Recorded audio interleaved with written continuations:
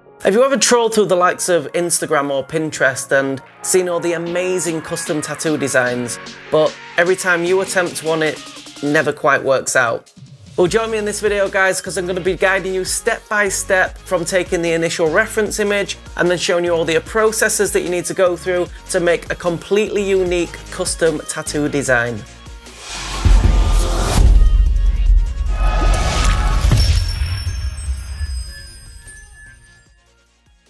Hey everyone, welcome to this video, and today I'm really excited to bring you this where I'm going to be taking a really basic reference image for an idea, and then we're going to be creating a completely custom and unique tattoo.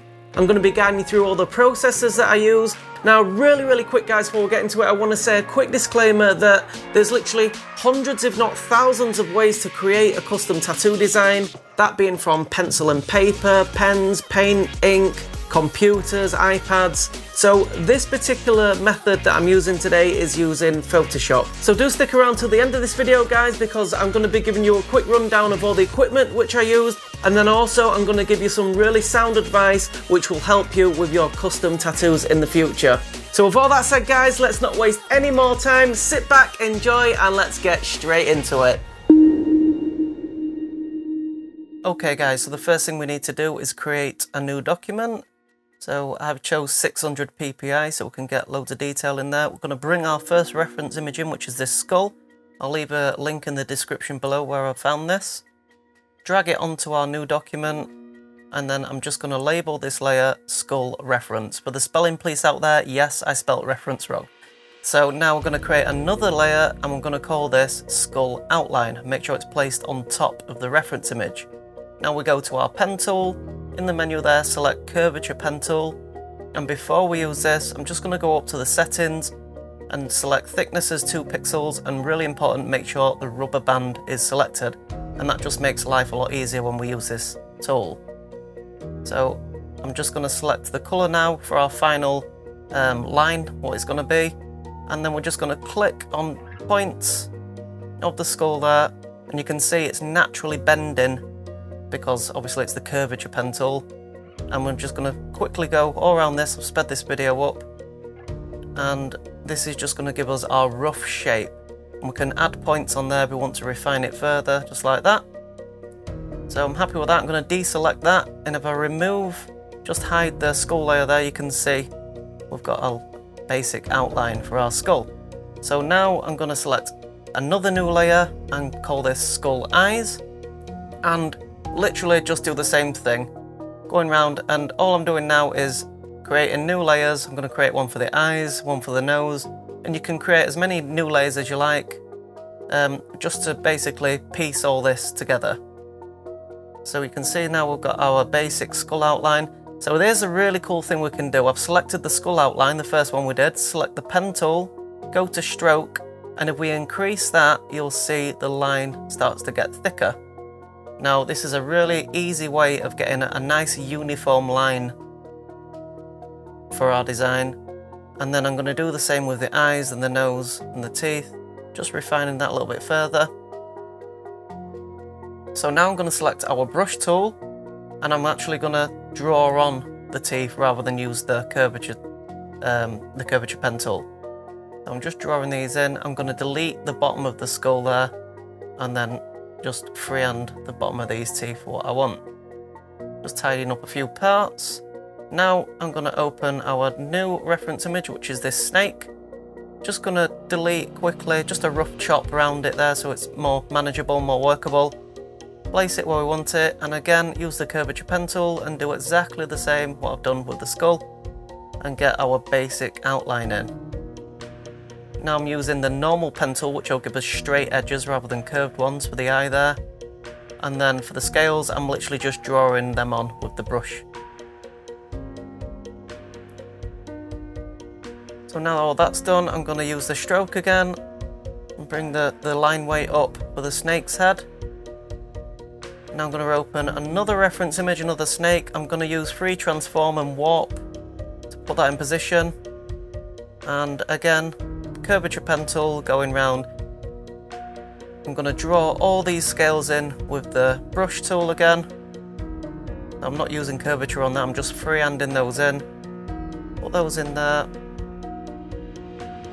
And now what I need to do, because I need to delete the skull, I need to rasterize the skull layer so it turns it into a normal layer, then I can start deleting parts of the skull so it makes sense. Now I've selected my brush tool again. I've selected like a light blue just to give us a basic sketch, and I'm just sketching this on with the brush tool. And once I've got it how I want it to look, I can refine that with the curvature pen tool to get a final copy. Again, increase the stroke, and that's looking nice. And the thing with Neotrad, they have different line weights, you know, they have some thick lines, some thin lines, and it really starts to make your design pop with all these different line weights. So just like we did before, we're going to remove parts of the skull, so obviously it makes sense. It's going to bring those horns in front of the skull. I don't want any lines that don't make sense. And now all I'm doing is tidying up the scale, zooming in on parts that I'm not happy with. I'm really starting to refine it. Now I'm bringing in our next reference image, which is another snake. And I'm just getting the tail of that one there on the nose of the skull. I've used the curvature tool, the curvature pen tool for the outline, and then I'm just drawing in those scales. Once I'm happy with that, I'll make that layer disappear, the reference image layer. And now it's just a matter again of deleting where the skull is to make the design make sense. Drawing in a few more scales here because I wasn't happy with the first ones that I did. And then just cleaning everything up, really starting to refine the line work, putting some more details in, just some random lines, you know, cracks and stuff to give it a bit more detail. We obviously need to get rid of the snake here because the horn is in front of the snake. And you can see it's really starting to come together now, this outline. And already it's a million miles away from what the reference image was. The cool thing about skulls is you can add loads of like subtle details, cracks and stuff, and they all seem to work. So that's looking really good now, and that's pretty much ready to save. And we can save that as our stencil. And before we continue, if you've got a stencil printer, you can literally print that out and that is good to go for a tattoo. So now let's move on to preparing our layers for colour. So it's really good practice to organise our layers before it gets too complicated. So I'm just clicking on all our reference image layers, right clicking and select group from layers. And I'm going to label this reference images, and all this is going to do is group all our reference images into one folder. Nice and easy to find everything. I'm going to untick the eyeball just to make them disappear and just drag that out the way. Now I'm going to select all the layers which make up our outline, right click and merge layers. Then I'm just going to label this outline, and that puts all our outline layers into one layer. I'm going to right click, convert to smart object, and all this does is if we do need to resize it, it's going to keep the quality and it's not going to go blurry or anything like that.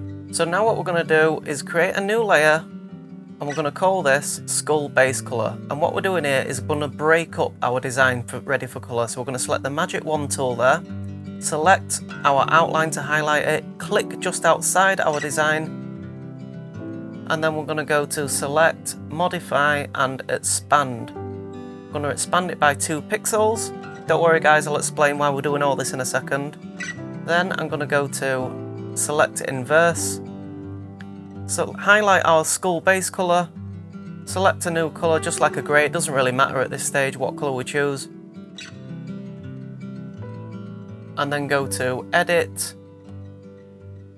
and fill. Now what this will do, it will create a fill colour of our design. So if we come across here, I'll show you. We've got our outline still, but also we've got a new layer of a fill colour. So now what we need to do is just repeat what we've just done, but just going round our design and breaking it up into different elements. So this is going to be the eyes. We've created a new layer. Again, select outline, magic wand, and we're going to select our eyes. And we're just going to blitz around the whole design now, creating all different layers for our design. And again, I'm going to show you and tell you exactly why we're doing this, so bear with me guys. So the reason we've done all this is because, let's say you want to colour this skull in now, so we've selected our paintbrush and look, it's just going all over the skull there. It's covering everything up and it looks pretty rubbish. So you could create a layer and paint underneath the outline layer, which will give you this effect where you can still see the outline, but the paint is still going beyond the outlines of the skull, which is going to make it really, really hard to colour in. So what we do is we create a new layer. We're going to clip it to our skull base layer by holding Alt and clicking. And now, if you see, it will only paint within the boundaries of our skull layer. You can see I'm holding down the brush, painting big long strokes, but it will only paint in that area which we cut out. And we can do this on any layer, so we select the snake head, create new layer, hold Alt, clip it to the snake head. I'm just going to choose a different colour, and look, it will only paint inside our snake head. It won't go beyond the boundaries of it. And this is why we've chopped it all up, because it's prepared our design now for colour and the fun part. So now the fun part. I've created a new layer, clipped it to our skull layer, right clicked and selected gradient. Now we're going to go to greens and we're just going to select a nice gradient there, and we can mess around with the sliders. We can change the colours of all sorts of different details on it just to get the look that we want. There's no right or wrong way of doing this. So now I'm going to create an adjustment layer of solid colour, clip it to our snake's head so it will only apply to the snake's head, and then we can just start drawing on some purples there with a paintbrush, and it will only stay within the confines of the snake head because our layer is clipped obviously to the snake's head. Then I'm going to create another layer inside the snake head layer, make this a little darker. I do this a lot with shadows. Rather than just using a black shadow, I tend to select the highlight colour, if you like, so the purple, and then have a really dark purple instead of just using black, and it just makes your image a little bit more dynamic. So again, I'm creating another solid colour adjustment layer. If I clip it to the snake's body there, it will only apply it to the snake's body. So you can see why we've broke up all these layers, because it makes things a lot faster and a lot smoother with the workflow after we've prepared all these layers. So now I'm going to go another solid colour. You can see it's applied it to the whole scene, but soon as I clip it to the snake tail by holding Alt and clicking on the snake tail, it will only apply it to the snake tail. So it seems complicated at first, but when you get your head around it, it's super powerful. It works really well. So again, with the snake tail coming out of the nose of the skull, I've selected that layer. But this time I'm going to add a brightness and contrast adjustment layer, clip it to the tail, and then I can mess around with the brightness there, and it will only affect whatever layers that I've clipped it to. Now I'm going to go to the teeth. Just adding some shadow there, some shade, just drawing it on with a soft brush. And now I'm going to work on the horns, so I've selected a solid colour adjustment layer there. I'm going to add another layer, clip it to it, and I'm going to call this shadow.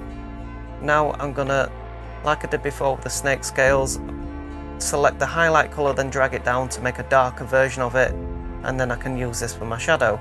And I'm just painting these on with a soft brush. So to add shadow to the skull, I'm going to do something slightly different. I've created a solid colour adjustment layer.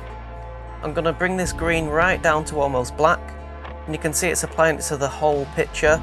But as soon as I clip it to the skull, it applies it to the skull. Then I'm going to press Ctrl-I to invert it, and this makes basically a mask. So what we're doing now is just basically bringing selected parts of that hidden mask back onto the scene.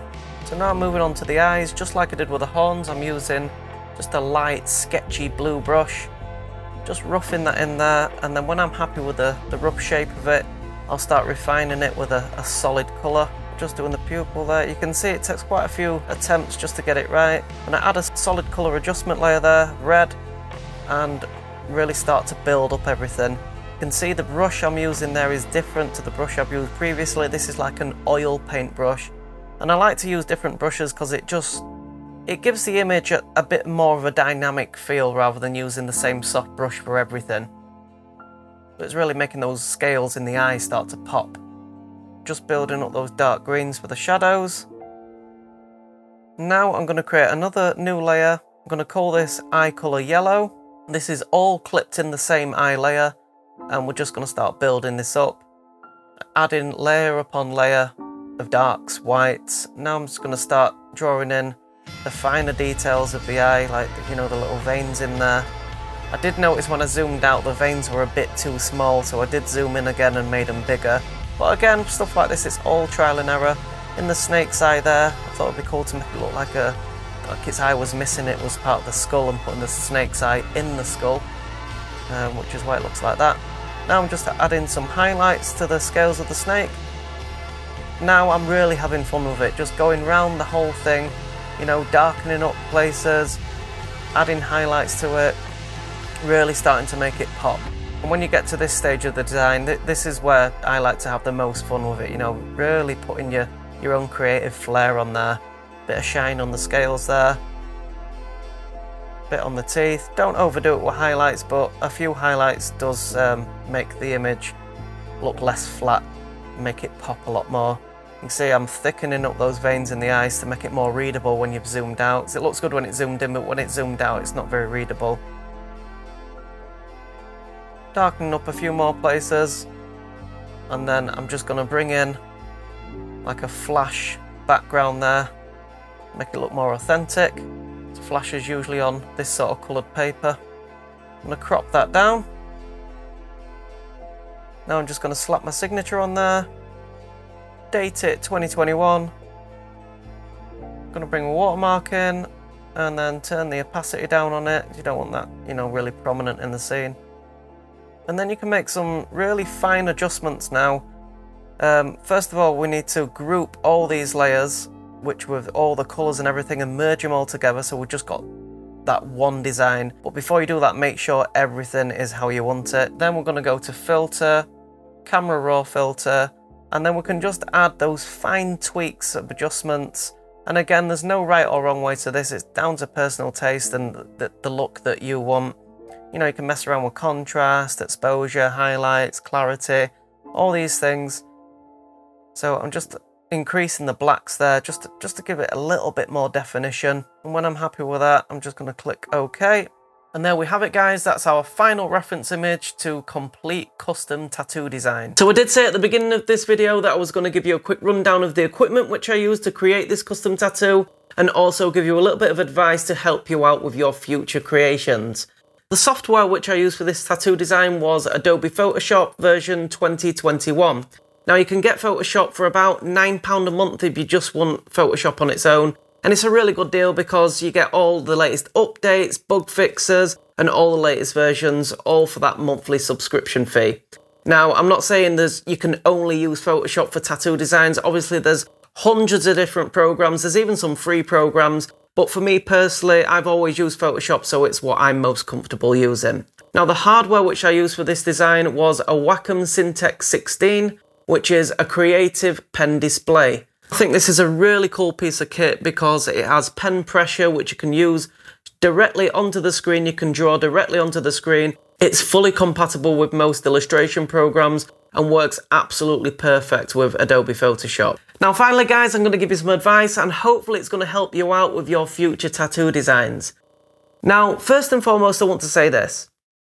Don't get bogged down with looking at all the latest, you know, fang-dangle technology to create tattoos, and, you know, because you haven't got it or maybe you can't afford it, and then you think, well, that's me then, I'm never going to be able to create these amazing tattoos that I see on Instagram and Pinterest, because it's just not the case. So my advice to you would be is use what you've got.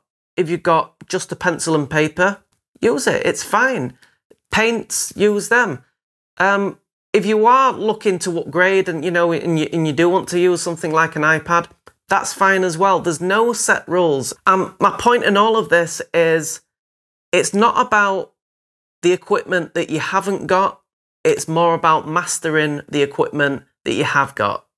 And again, that being a pencil and paper, become a master of pencil and paper. If it's an iPad, become a master of the iPad.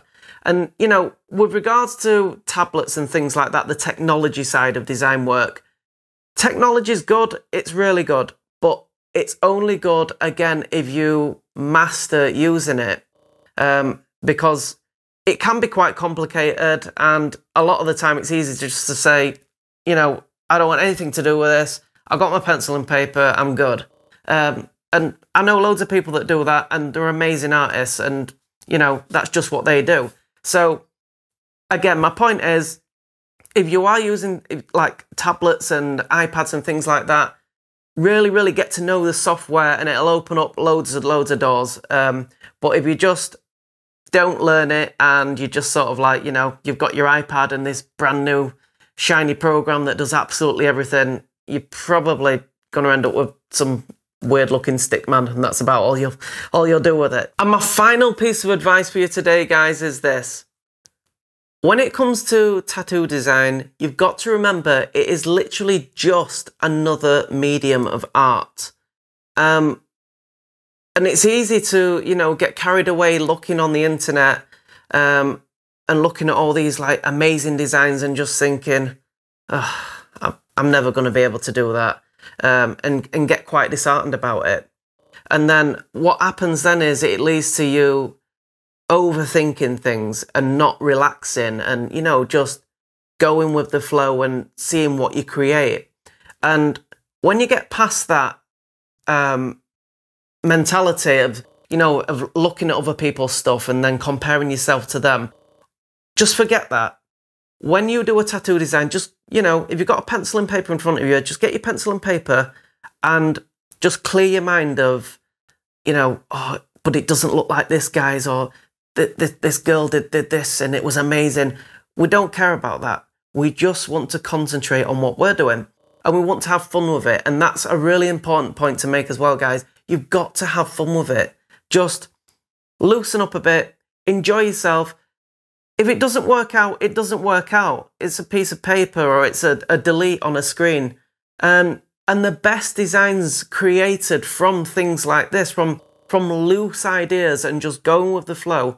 And you'll find when you do that, the idea will build on itself. Even the design that I did today, I didn't have that clear set in stone picture in my head before I designed it. I sort of, when I started going through, I was thinking, oh, maybe this colour would look pretty cool. And then it's, oh, I maybe do this with the eye. And, you know, and when you start getting this sort of mentality, that's when the creativity starts coming in.